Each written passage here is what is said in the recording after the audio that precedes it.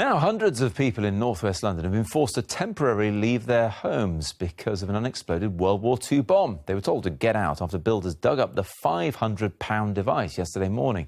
Army bomb disposal experts are now working around the clock to try to defuse it. Olivia Kinsley has the story. Working by torchlight, their noses just inches from £500 of explosives and metal. The team of bomb disposal experts arrived on site in mud and rain and toiled through the night. Even for the professionals, it is a rare and heart-stopping sight. It's a £500 World War II bomb. It's quite a big one.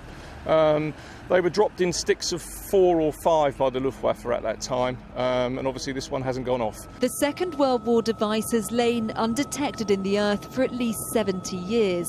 Until yesterday morning it was discovered by shocked builders doing the groundworks for a block of apartments.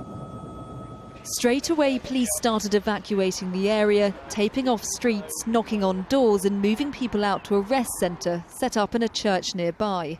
More than 50 people sleep there overnight. You just grab everything you can and you leave because you don't want to be near that thing. It's kind of fun because I don't have to go to school. The position of the bomb is where that crane is, but this is actually the closest we can get because since yesterday there's been a 300-metre police cordon in place.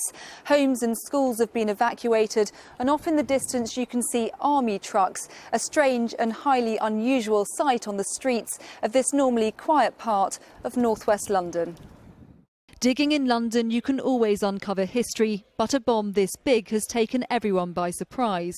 Tonight, they're still working to remove it safely from the site. Olivia Kinsley, 5 News.